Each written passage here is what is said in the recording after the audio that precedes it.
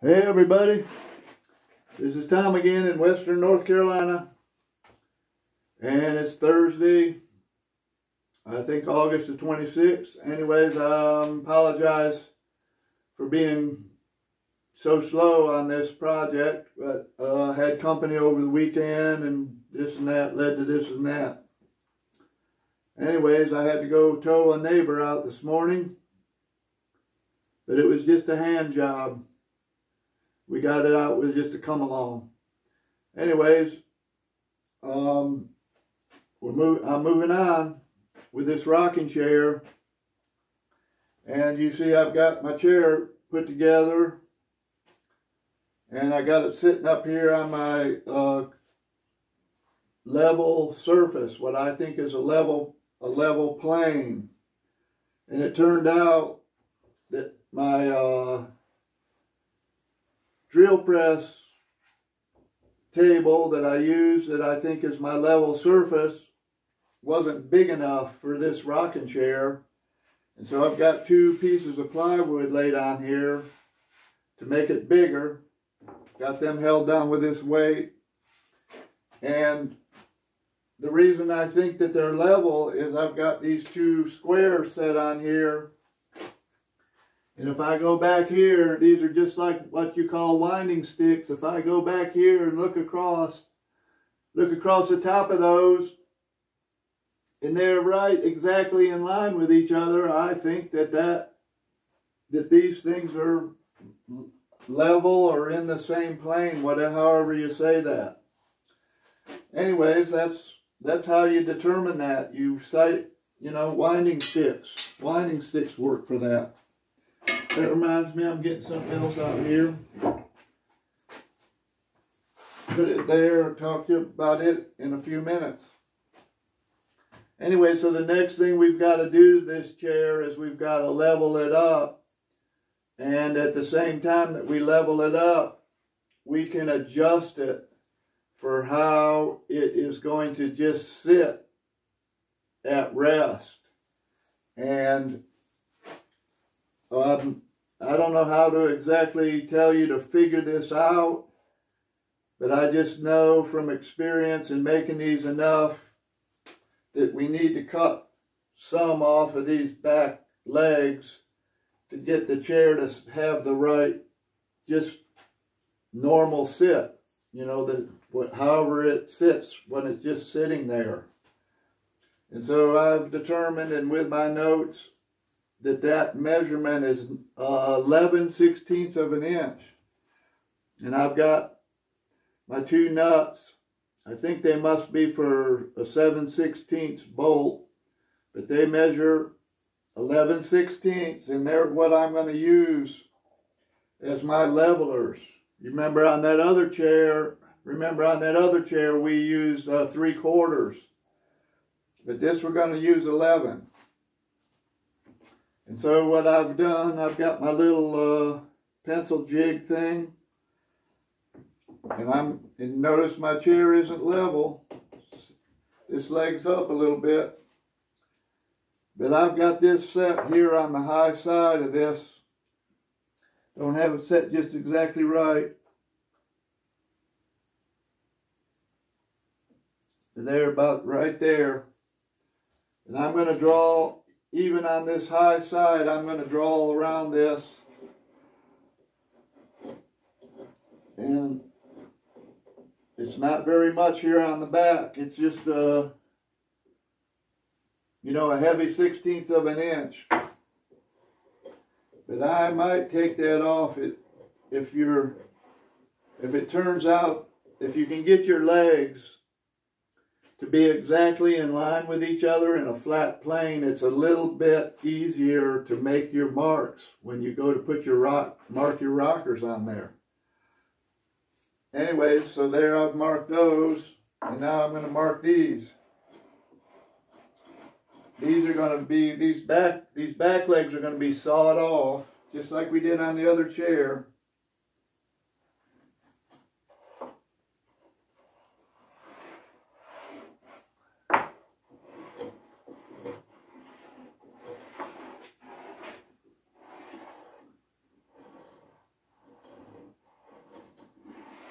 okay? And these ones on the front here are probably, it's too small probably to saw it off, but when we get our chair flipped over, we probably take them off with a rasp or something like that. So now the next thing I'm going to do while I've got the chair in this position is I'm going to mark the depth, and that's measured, you know, from the bottom up. I'm going to mark the depth of the mortises that we're going to cut with, you know, for the rocker. And anyways, that depth is 1 3/4 of an inch. 1 3/4 of an inch. And so I've got me a block, very carefully made, that's exactly 1 3/4 inches. And I'm going to set this pencil thing that I used to just make this mark with on top of that block. And I'm just going to make a mark in the back where I think that rocker's going to be. Right there, like that. And I'm holding this thing down again. And then I'm going to mark it here. Got to mark all 4 legs, front and back. I'll just go right here right now.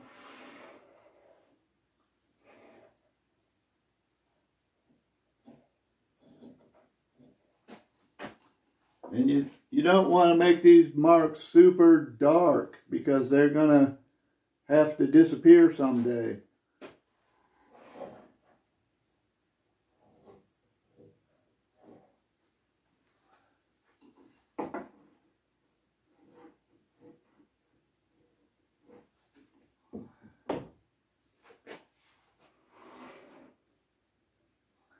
If I had some kind of weight to put on here to hold this, I could use 2 hands, but I'm doing it one-handed. One more, I got one more to do.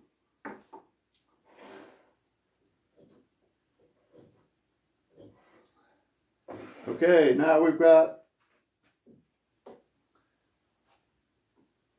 the top or the bottom, I don't know what you exactly call it, of that mortise. If we flip this chair over, it's going to look like the bottom of the mortise.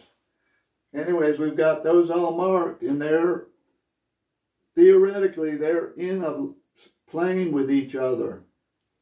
Because we marked them off of this table that, you know, I think is level. Or not level, it doesn't have to be level, it just needs to be in a plane. And we just transferred that plane line up to these marks here. So I'm just going to let that go now. So right now, I'm sure we got a little bit more time left on this video. I'm going to show you some things about the rockers. You know, you've seen, one thing I have maybe failed to say all along is how thick are the rockers? How thick are they? Well, they're 5/8 of an inch. Maybe I've got it written right there. 5/8 of an inch thick. And that's just approximate. Doesn't have to be exact, but close to that. You know, these legs are only 1.5 inches. And they're probably a little light on that, so we can't, you know, we can't be putting 1-inch rockers on, or even 3/4, probably be too big. Anyways, one of the things about this type of rocking chair, the way you put these rockers on and the thickness of these rockers, they are out of favor in a certain way, in that the rockers are so narrow that it's reputed, you know, that they cut the floor. You know, and some people refer to these rockers as razor rockers. And some people call them linoleum cutters. But I have found, you know, and that's all true, because there's a lot of pressure just in a small area. But if you just have a little rug as big as a mat, a doormat, like what you put in front of your door to wipe your feet on, if you just put a little indoor, outdoor, one of those things down, this rocker, the way it sets, it just hits in a small area, it will sit right on one of those, and your floor is protected and you have a real smooth rock out of it. But anyways, I don't know if I showed this before, but this is a set of rockers that's already been cut out. And I put them together, I screw them together, and you can see where I've put the screws, you know, outside of the lines. And I can cut up to the, close to there, and I can do all my finish work, getting these smoothed up here and here. And they'll be pretty identical. It's important that this spot and this spot be in line with each other. You know, like with a straight edge, those two spots, and then this whole bottom needs to be completely just smooth in a smooth radius. Those are the critical places. Other than that, they could be any shape you wanted. So I believe that I have decided not to use this set because these posts on this chair, the posts on this chair are white oak, and I know these slats are red oak, but I searched through my pile of stuff and I've got some white oak rockers, rocker blanks, and I've picked them out to use them to match the chair. And I've also found some white oak arms. And so here's, you know, my drawing, and I've used a pattern. You know, I made a rocker pattern, and you probably need to do that, but maybe not. You might get by with a paper pattern if you're just going to make like one chair. But you need that radius to be a smooth radius. It's 40-inch radius. And then even as good as I think that pattern might be made, after I drew this on there, I laid a straight edge on here and made better lines right here and right here to make sure that those are in a straight line with each other. Now when I go to, and I'm going to cut this out, you know, as carefully as I can. But then when I go to shape it up, to actually start using in my chair, I'm going to make sure that these two places are in line with each other and also square like that. They're going to have to be square. You don't want them at some kind of weird angle. They should be square. And these bottoms, when you do the bottoms, they should be square also. You don't want it leaning over to the side. Now one of the tools, when I go to sand those and get them smoothed up, one of the tools that I use, this looks pretty funky, but this, I'm not sure how this got made, but this is just two rockers, I guess, that I cut some pieces out of. It must have been some kind of failure, I don't know, can't remember, but it's got right here, and probably out here too, it's got the 40-inch radius right there. And so when I go to sand this, I could put this in a vise. And see, I've got a piece of sandpaper stapled on there. When I put that in a vise, I can sand that. Now I'm going to do some pre-work to get them big bumps out of there. But when I do the final finish, that's the tool I'm going to use. And it's better than a flat block, because a flat block, you could potentially, you know, get some flat spots in this. So this is a pretty handy tool that you could pretty easily make yourself. That's one thing I wanted to show you. And then a couple of other tools that I want to show you right now is when we go to fine tune the mortises that we're going to saw out of these bottoms, this tool right here I call a bottom sander. And we're going to have this chair flipped upside down, and the mortises are going to look like this. And this tool here, and what it is, it's just a straight board. And the most important thing about it is that it's straight this way. You don't want it to be curved this way at all, either way. It can be off a little bit side to side, but not much. But you want it straight this way because you're going to connect. You're putting those two straight places on the rockers. Well, you're going to try to connect. You're going to try to line these two mortises up in a straight line also. And so this tool here, and you notice that I've got sandpaper glued onto this side, and I'm going to change this sandpaper on this one. These are wore out. But I'm going to put a new piece of sandpaper on here. And it so happens I am lucky enough to have a roll of sandpaper like this. If you don't have this, you know, if you just have sheets of sandpaper, that's fine. And what you'll just, if you had this piece, you know, you just put I don't know, how big is a sheet of sandpaper? 12 inches or 11 and a half or 11. You just glue an 11-inch piece on there, that's enough. And you could maybe glue two on there, one here and one down here, so you can sand both at the same time. But that's all that is. It's a piece of wood with sandpaper glued on it. And I believe that's 100 grit. That's enough. 80 might be okay. But I use 100. I don't know. But that's a tool you're going to need. I mean, you don't absolutely need it, but it's the tool that I'm going to use. And then another tool, and it's also a straight board. Both ways, if you can do it. And more importantly, this one needs to be straight in this direction. In this direction, because this is what I've got sandpaper here and here, not on the bottom, not on the bottom, just here and here. And this one is what I call a side sander.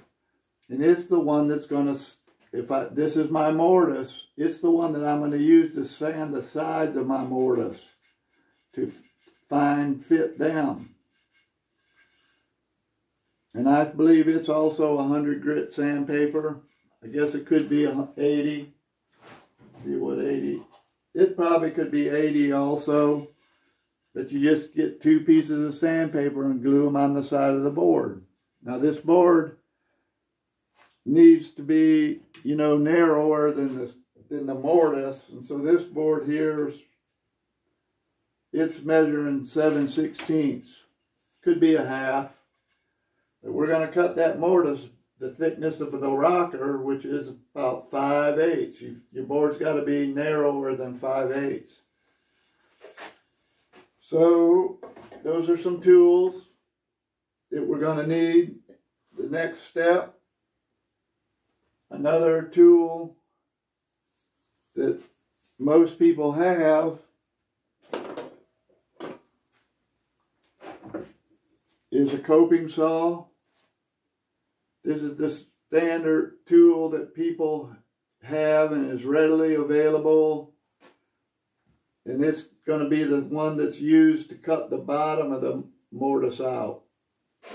This is the mortise. Going to cut the bottom of that mortise out with that tool. It needs to have, you know, you need to have a brand new blade that's sharp and fairly fine teeth.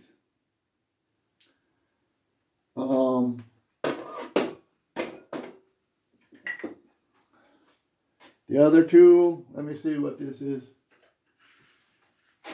The tool that I'm going to use to cut the sides of the mortise is this here hacksaw.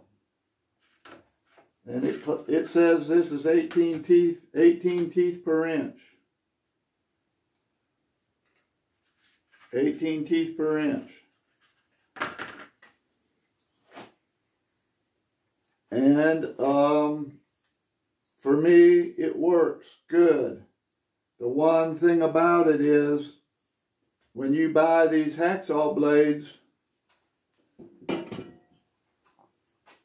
there's a brand new one. It's got paint on it. That paint, and the job that we're going to use this saw for, cutting down through this wood, that paint is like as wide as the kerf. And so your saw, if you just take that saw and start sawing this in, you're going to get down in that cut, and it's going to jam, and it's going to feel just like it does if you don't have any set in your saw. And so what you need to do, if you buy yourself a brand new blade, and do this just how I'm going to do it, before you start sawing, you need to take some kind of a sharp tool, a scraper tool of some sort, and scrape the paint off of that blade, you know, without destroying the teeth. And you'll notice that this saw has no paint, very little paint on the blade. It's been taken off. This one never has been used for that. Now, if you're just doing metal, it doesn't matter, because the metal will actually just scratch the paint off as you go. But the wood will not. So anyways, I'm just, I guess right now I'm just showing you the tools that are going to be used, like in the next step, so that you can be looking for those tools and making sure that you have them. Now, you know, I said that the standard tool for cutting the bottom of that mortise out is this tool here, coping saw, and I will show you that. But I actually use what I think is called a jeweler's saw. It looks kind of just like a coping saw, but it has a much finer blade on it. In that corner at the bottom of the two side cuts, a jeweler saw is, you can get the blade so small that you can just put it in sideways and start sawing sideways. Where this one, you have to do a lot of fooling around to get your saw turn to go straight across sideways. So I'm actually going to use a jeweler saw. I'll show you the coping saw, but I'll maybe do one with a coping saw to show you guys. But if you like to buy tools or have other tools, the jeweler saw is a saw I'm going to use. And I've seen people in class with that jeweler saw. You know, I just take that jeweler saw and go zzz, and saw one off. And everybody in the class goes, "Can I use that saw?" And I go, "Yes." And some of the people can use it. And I've had at least one person that, like 3 blades in a row, within 1 minute, has destroyed the blade. And that, somehow or another, that tells me that that person has no idea, you know, how to saw. And so when we go to saw these out, mark them out. Did I get that tool out? Yeah. Another tool, and I guess I'm rambling on, this is getting pretty long, but another tool that I'm going to use is this here tool. And this is a frame and square that I have personally changed. And the big thing about it is that I have cut a notch right here. And that right here, this right here is exactly in line with this right here. And then I've done this. And this allows me to set this across those 2 legs. If I have these legs up in there, and you'll see this, I'll show this to you guys later, but this is a tool I use. And it allows me, this little notch allows me to set this on the top of when I've got that chair upside down, I can set this on the top of the rung, the top of the leg, and draw this line here. Or I can move it over on this side of the leg and draw this line here. Because we're going to have to draw those, we're going to have to make those lines, those marks, those up and down marks. And this is the tool that I use for that.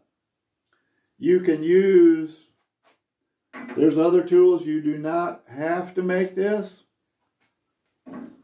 The other way that you can do that, the same job that I'm going to do with that, is you can, you know, just have a straight edge and hold the straight edge, then have your square on top of the straight edge, and maybe even clamp them together like that, maybe with a smaller spring clamp. And then you've got effectively that same tool. You can mark here and here. That's how we used to do it. I never thought of the spring clamp, but we always used to use a straight edge and a square. But it just, if you're doing a lot of them, or you got a class when people are fumbling around and can't make things line up, this other tool had worked out good, and somebody thought of it, and I made one. I actually have 2 or 3 of them. I don't know where the other ones are at right now. Anyways, I guess that's enough for now.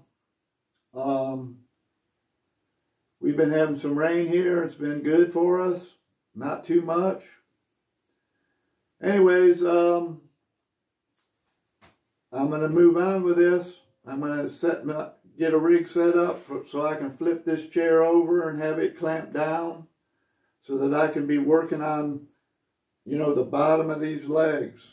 And I'm going to saw out and get my rockers sawed out and smoothed up. And so the next video is going to be about how to lay out the rockers on these, the bottom of these legs. And then it'll be also how to saw them out. Should be able to lay them out and saw at least one out for you guys to see how to do that. All right, I'm sure this is getting pretty long. So I'm thankful for what I have. I got a haircut yesterday, you see. Cut my beard off. But anyways, I'm thankful for all that. I hope you can be thankful too. And thanks for watching. I'll see you another time. Bye.